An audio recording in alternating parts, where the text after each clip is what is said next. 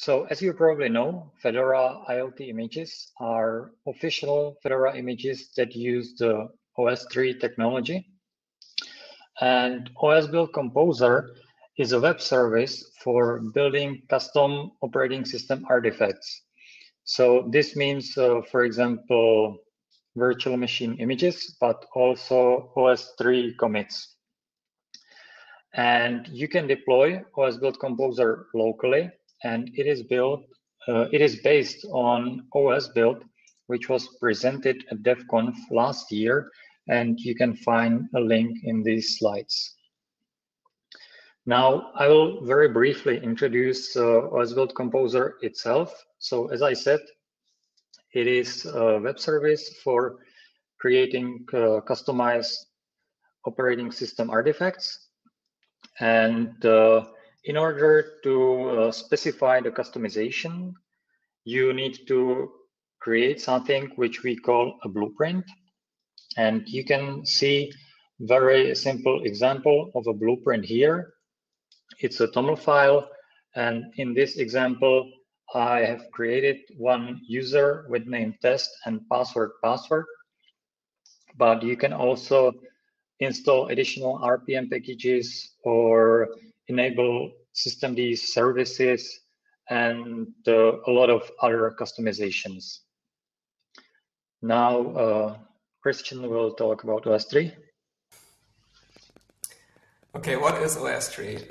The tagline of OSTree is like Git, but for file system trees. And that means that basically all the stuff that is stored in a repository is content addressed, very much like Git. And then a commit in such a repository is basically a complete file system tree. So you basically get to a commit if you have a complete file system, root file system tree, like your normal Fedora installation, for example, and then you run OSTree commit command on that tree, and it will put all the files, very much like a git commit command, like put all the files in one, Git atomic commit that belongs together. And then you can have multiple ones where there's a previous commit is referred to as a parent, very much like in Git as well. And then if you want to actually use such a commit, you have to create a deployment, which is basically, as in Git, a checkout of that commit, plus a kernel that is contained in the commit and a bootloader. But obviously you also need some state, which is contained in etc and var. And then in this checkout that you do to save space, you don't actually, as in contrast to Git, you don't actually create copies of the files. But what happens is that you create hard links into the repository. So all the files on your file system are actually hard links into the same file in the repository. Which obviously only makes sense if the files and the file system is read-only. Otherwise, you could, edit the files and then you would host up your commit, which you don't want to. So this whole thing basically assumes that you have an immutable system image that is self-contained. And then very much as in with Git, if two commits contain exactly the same file, you can share the same file because you just get another hard link into the repository. And then between deployments, what you share is the state that is in etc and var. And if you switch from one commit to another, there will be a three-way merge between old state in etc, new state in etc, and the configuration that you have made to the files yourself. One thing that is very cool about RPM OSTree is that it allows you to layer specific packages on top of your base image, because if your base image is immutable, how do you get additional software on top of it? Well, there's this feature of layering that in the newest version of our RPM OSTree can even apply it live before you had to actually do a reboot. And obviously the other feature is you could use is Flatpaks on containers. And the two big features that OSTree gives you compared to a traditional system is that you have this immutable system images and you can do atomic updates, because when you basically switch to a new commit, what will happen is that you prepare a new deployment, and then only on reboot, when you reboot into the new system, you will actually reboot into this new deployment. And if something goes wrong, then you can easily just revert to the previous commit, to the previous deployment. which is exactly in the state as it was before. And in Fedora IoT, there's even a feature called Green Boot, which does boot checking. So like you make a new deployment, try to boot into it. We will try 3 times to boot into the system. If it doesn't work, so if the green boot success target from systemd is not reached, it will automatically select the previous deployment as the next boot operation. So on the 4th boot try, you will actually end up automatically in the previous commit if the new commit does not actually deploy properly. Anyway, that's a brief overview. Back to Martin. Yes, thank you. And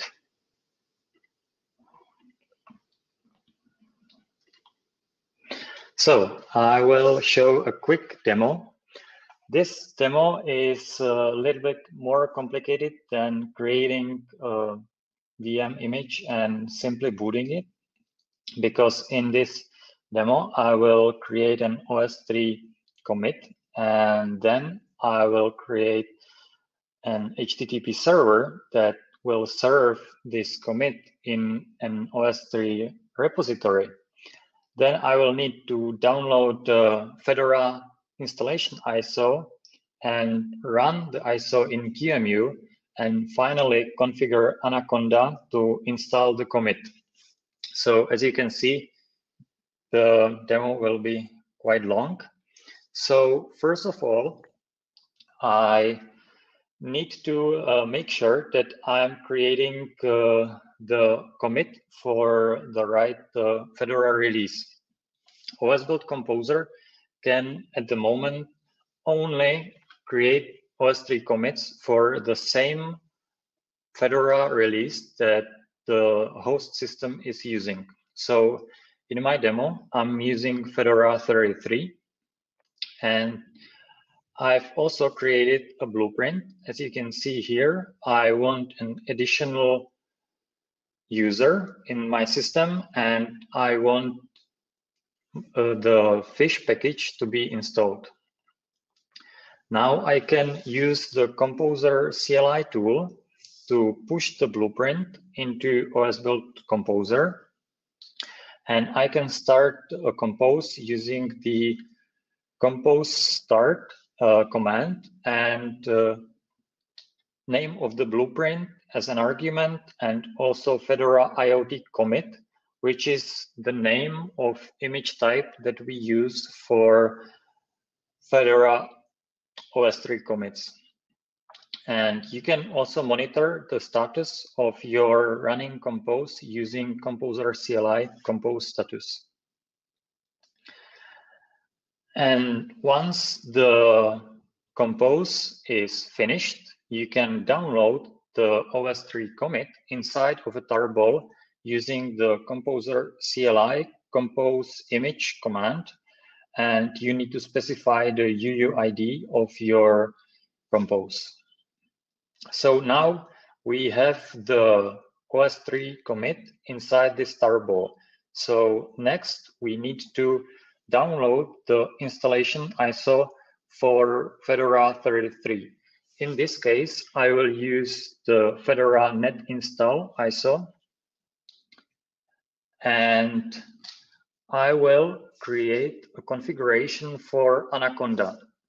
As you probably know, you can create a kickstart file that will instruct Anaconda what to do in order to install the system. So I will not describe the whole kickstart file, but on the last line, you can see the OSTree setup command, which specifies where to look for the OSTree commits or the repository and what to download from it. If you are wondering where the 10.0.2.2 IP address comes from, it's because I will use QEMU to boot the VM, and this is a special IP address that you can use to reach the host system. Okay, now that I have the commit and I have the installation ISO and the kickstart file, I need to serve the OSTree commit using some HTTP server. So my first idea, of course, would be to use something very simple. For example, the Python 3 HTTP server. Unfortunately, OSTree produces a lot of requests, and the built-in Python HTTP server cannot handle the load. So what I will do instead is that I will create a container that will run HTTPD, and I will place the OSTree commit and the kickstart file inside this container. So as you can see here, I have the Docker file and the tarball and the kickstart file in a single directory, and I use podman build to create the container. Now I can simply run the container and bind the HTTP port to port 8000. Now I open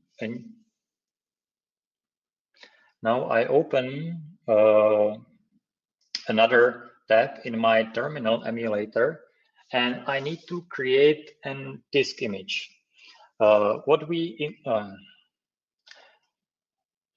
Yes, so previously I downloaded the installation ISO, but that's not a disk image. You need to create a disk image separately so that you can install the new system to it. So I'm using the QEMU img command to create a disk image for my VM, and I want to create, for example, 5 GB disk, and then I can use QEMU system x86 to actually boot the VM. And as you can see in the command, I specify the Fedora net installation ISO as an argument and also the disk image. Now, when I hit enter, I will see this this screen. This is the standard booting screen, and now you need to interrupt the installation process, and you need to move focus on the install Fedora 33 line, and then you hit tab. Once you do that, you will see the grub command line. And can you see my pointer? Yes. Perfect. And as you can see here, I specify the location of the kickstart file that is available from the running HTTP server. Now, when I hit enter, Anaconda will automatically download the kickstart file, and I specified the OSTree repository and commits in the kickstart file, so the installation will happen automatically. So once this is finished, I will see my customized Fedora IoT image, and as you can see here, I can log in using the user test and the password. But I forgot to create a home directory for my user, so Bash complains that it does not exist. And I can also make sure that Fish is installed, and Fish is complaining even more about the fact that I have forgot to create a home directory. But as you can see, the user is there and the package is there as well. So we have successfully created a custom Fedora IoT image. Now back to Christian.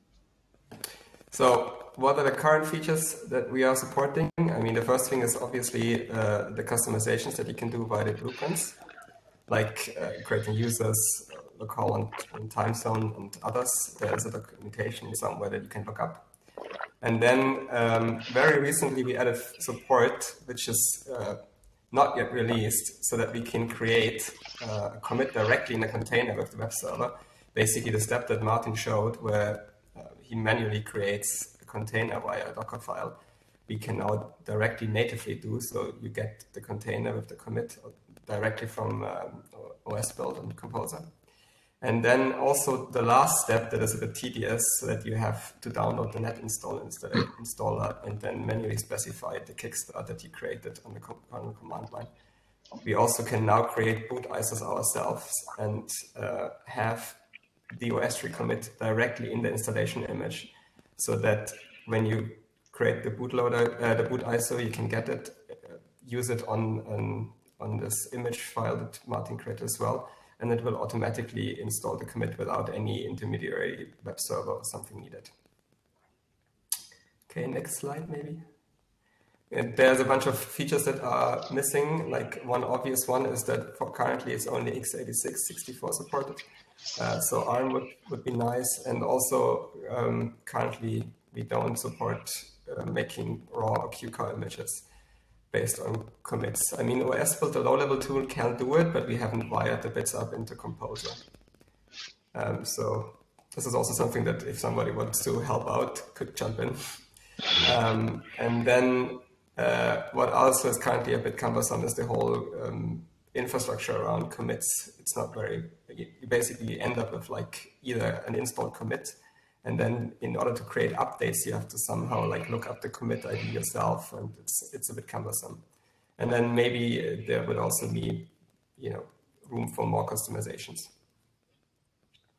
All right, I think that's it. Thank you.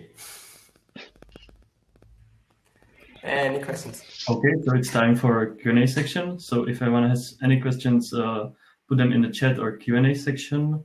So far, one question from Dan Chermak, and it says, how hard would it be to split out the OSTree image generation out of OS Build so that other image builders could use it too?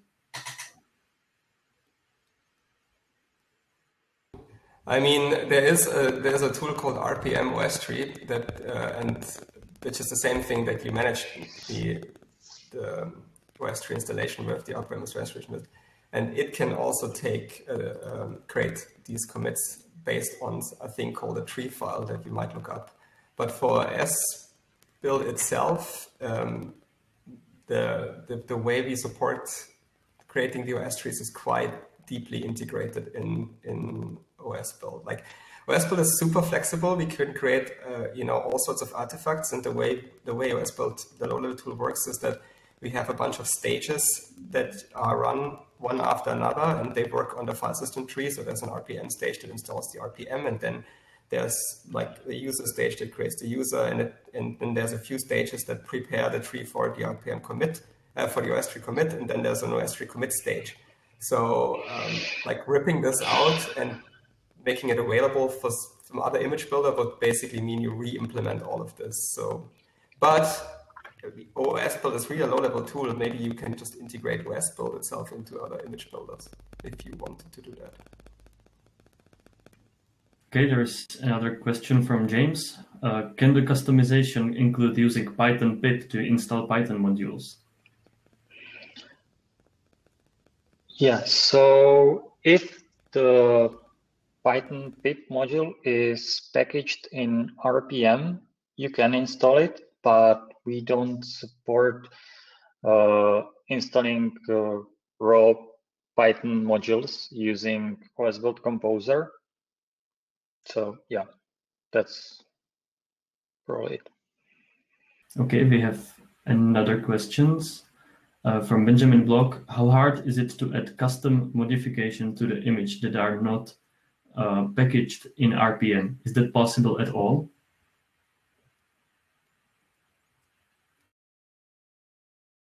Depends on what kind of customizations you mean, like files or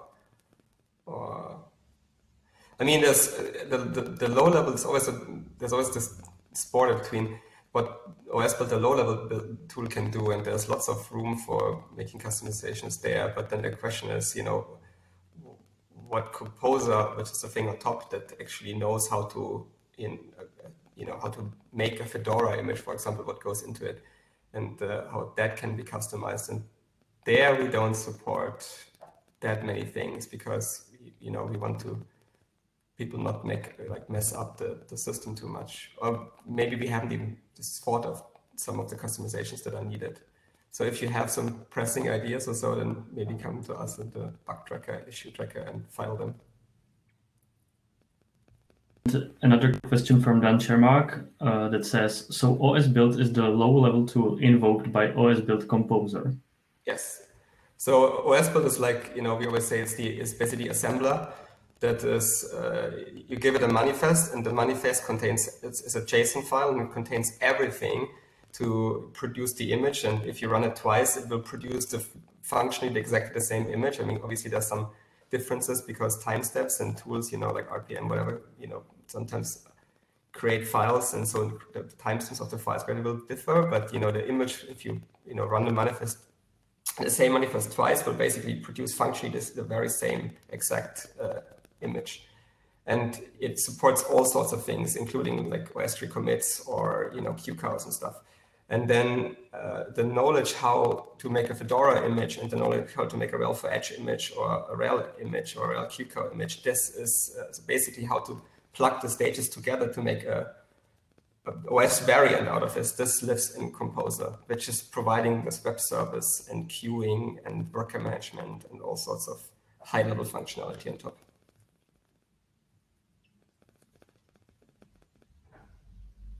Okay, and we have another question. Does OS Build Composer have any relationship with Core OS Assembler by James Paling? So far, not. I mean, we are in contact and been talking to Colin and the group around there, Build Coaster, and there is some efforts to maybe share some bits and pieces and maybe streamline the two things together a bit more. But so far, there is no there are no bits shared so far, not yet.